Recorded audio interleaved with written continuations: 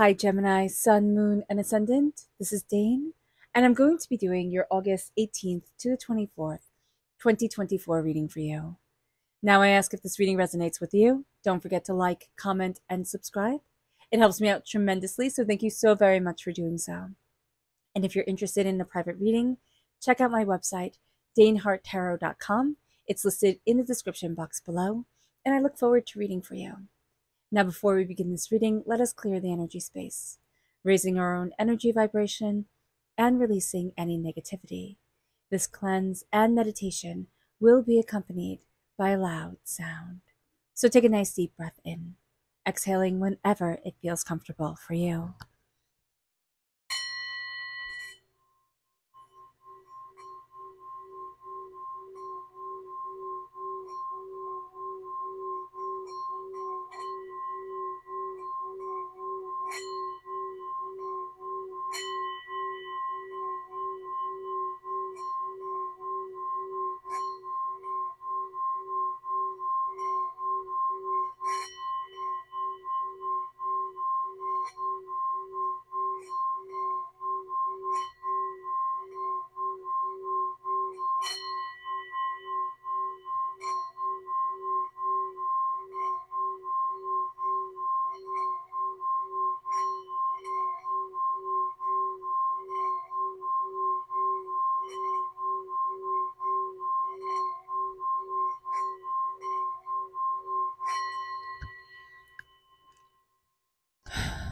Releasing all negativity from the body like storm clouds, letting yourself feel calm, centered, and at peace as we enter into this safe and loving space.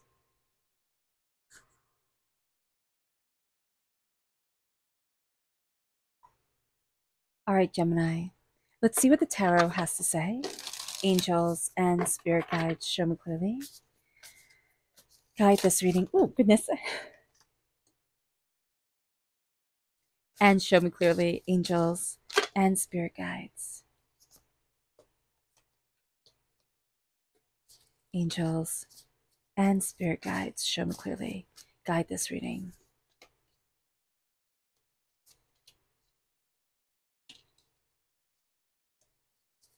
And show me clearly, angels and spirit guides.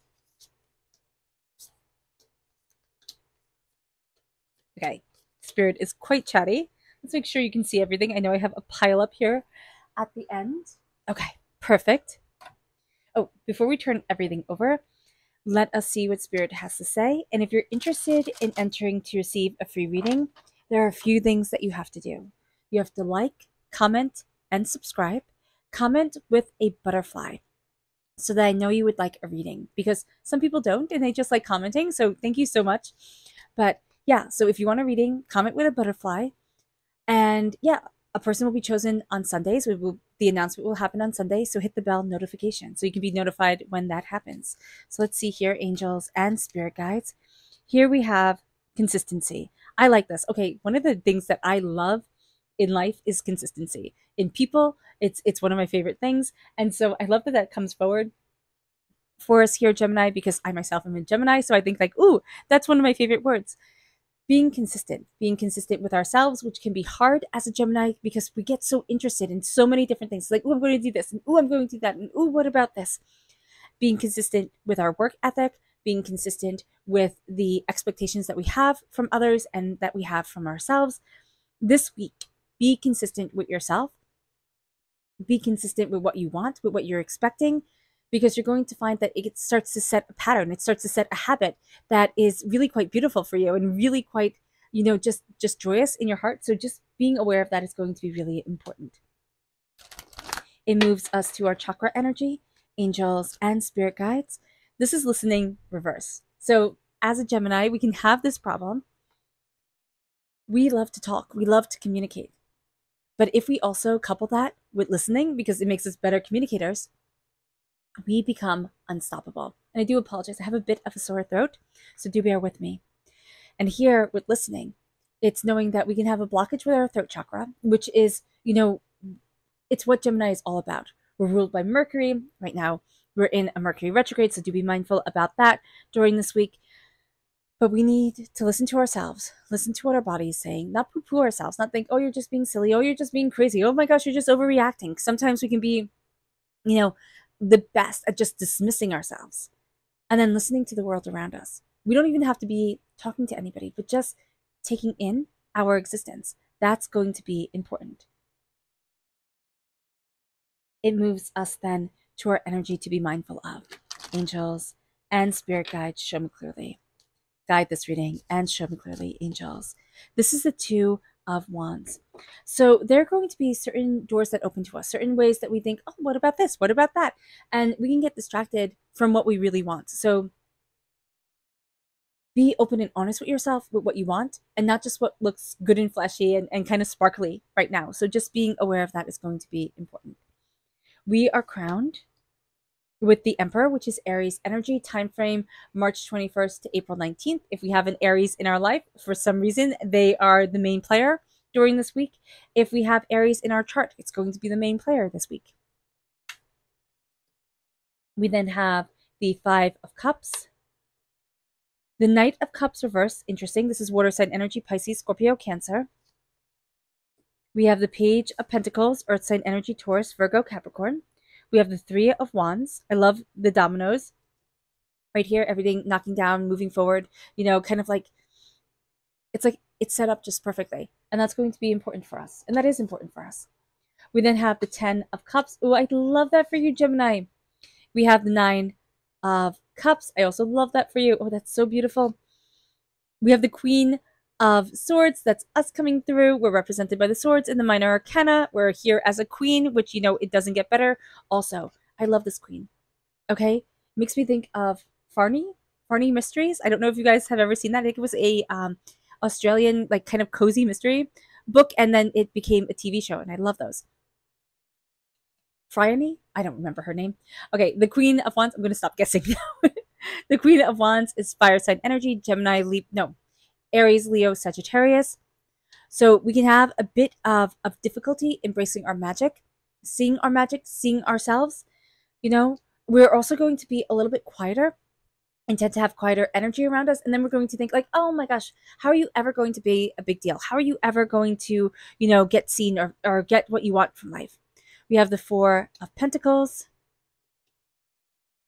the Knight of Wands reversed. Very interesting that both knights so far are reversed. We have the Eight of Wands reversed.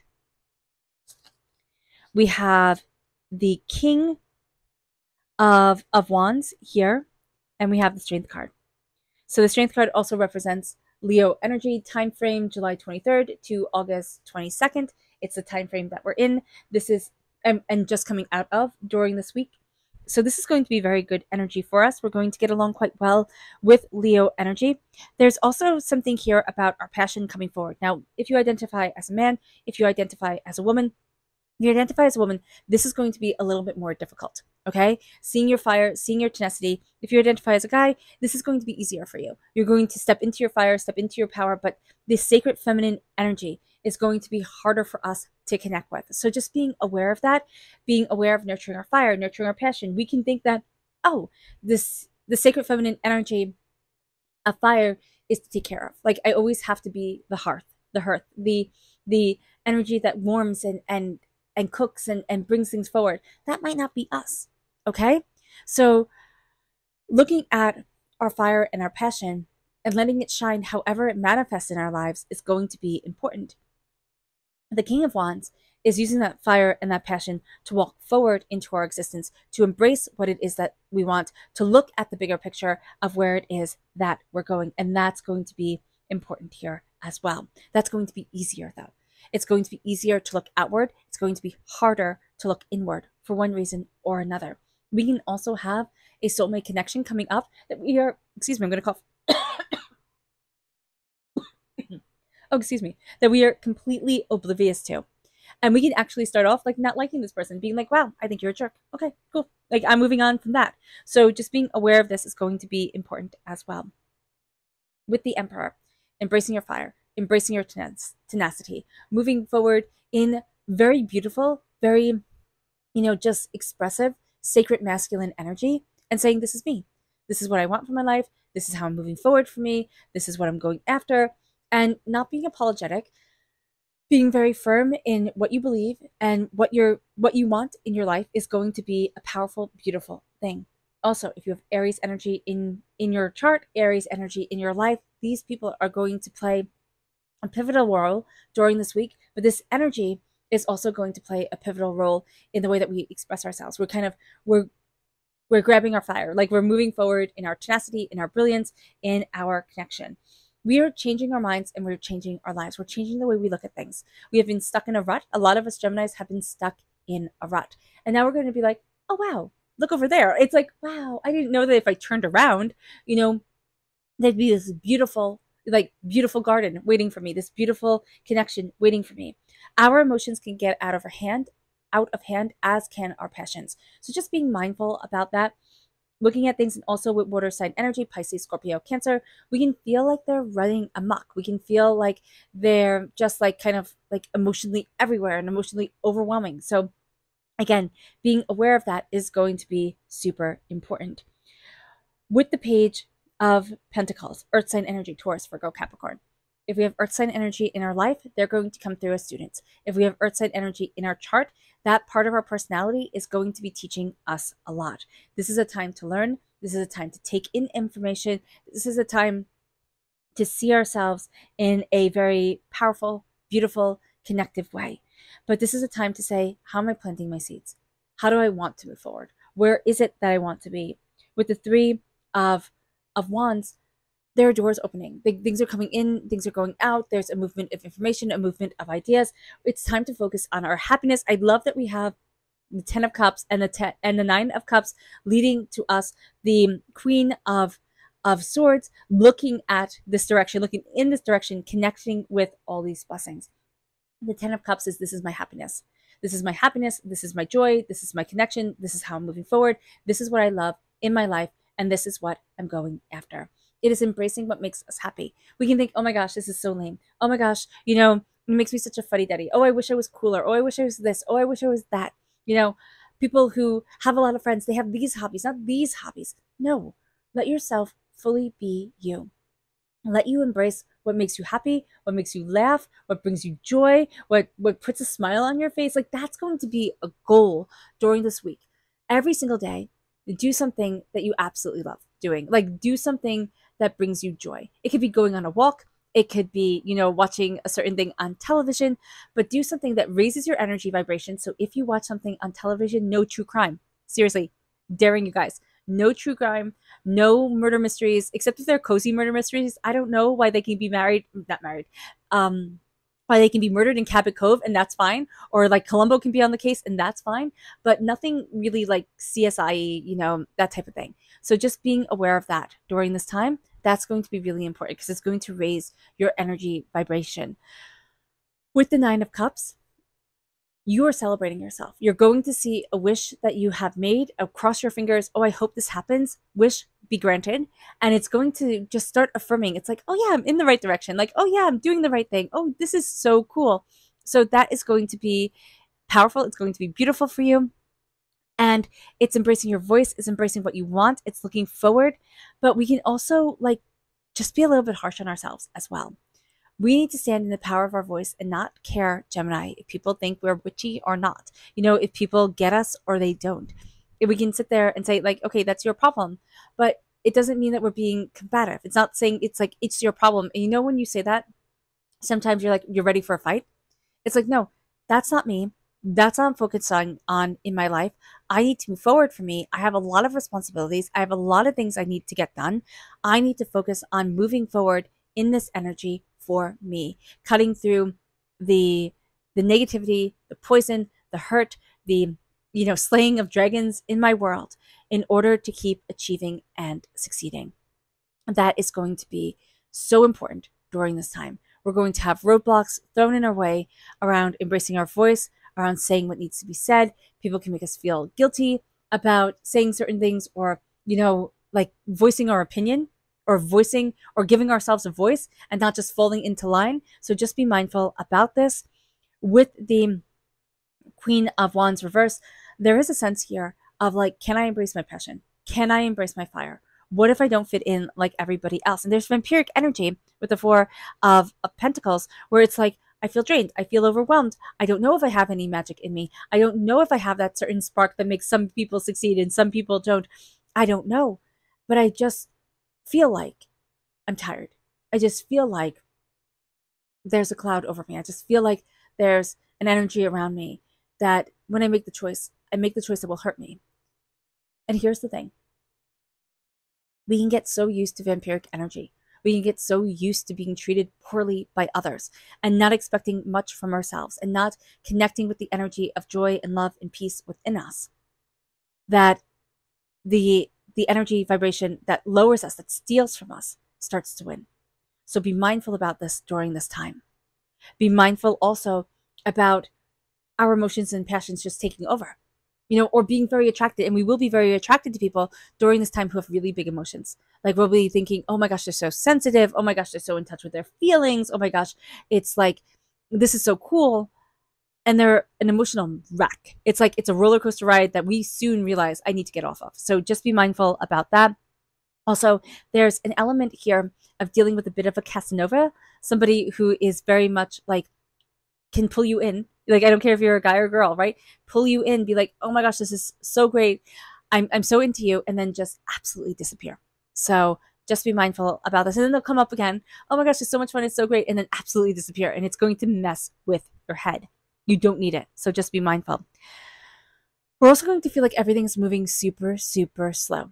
Cherish it while it's moving slow, because once it starts picking up, it's not going to slow down. It's like it's going to be one thing after another that's going to lead us to our fire, to our tenacity, and into our strength.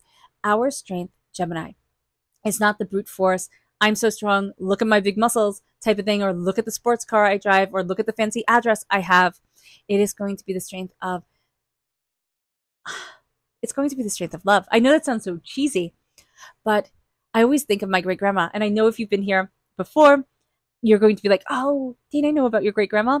But I always think of my great grandma when I see the card of strength. My great grandma, my grandma, my mom, some of the strongest people I have ever had the privilege of knowing. And they are so strong.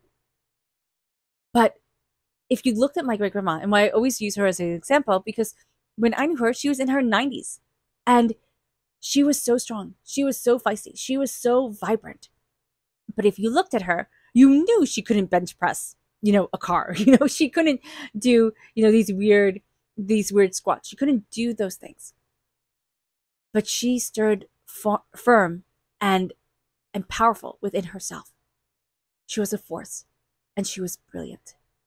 And that's what we need to be in our lives. A force of love, a force of connection, a force of joy, a force of beauty.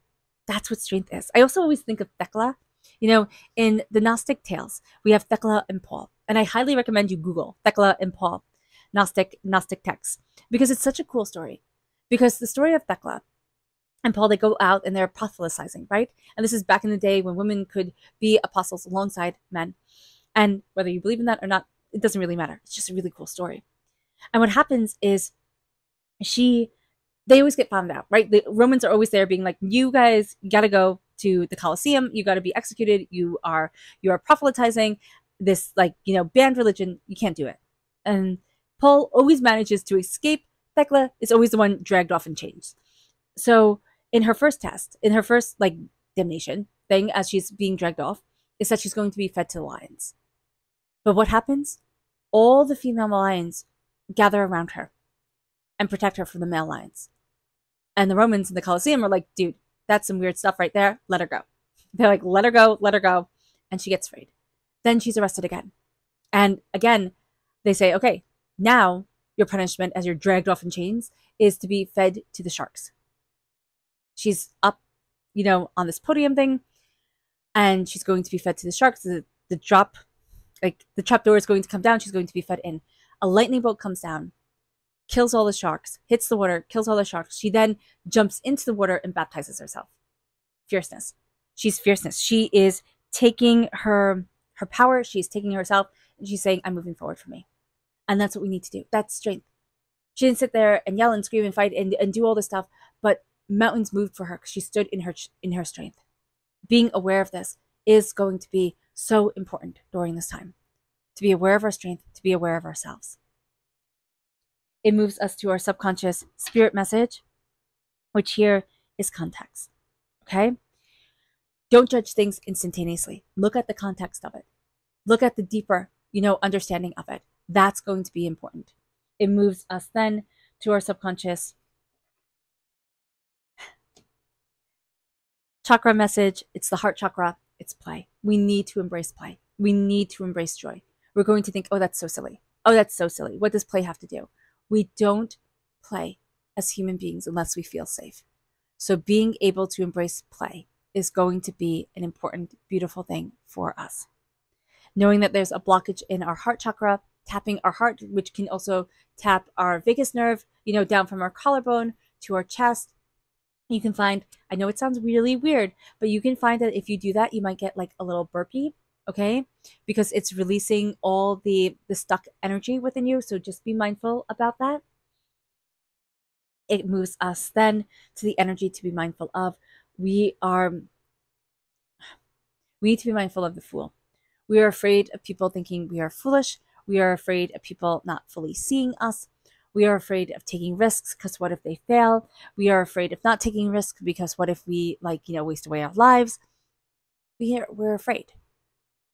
The first step is going to be the hardest, and the second step isn't going to be that much easier. So just being aware of that we're going to be afraid, but feel the fear and do it anyway. It moves us then to our subconscious spirit message.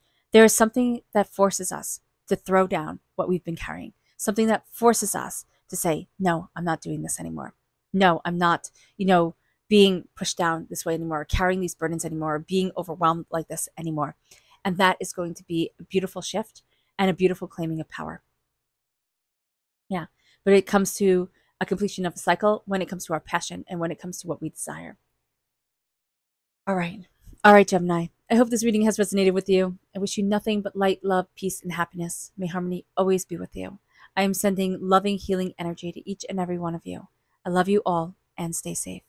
Let's end this reading with a meditation, a clearing away of negative energy, a raising of our positive energy as we embrace the power, intensity, and beauty of this time and of ourselves. And please note that this meditation and healing will be accompanied by a loud sound. So take a nice deep breath in, exhaling whenever it feels comfortable for you.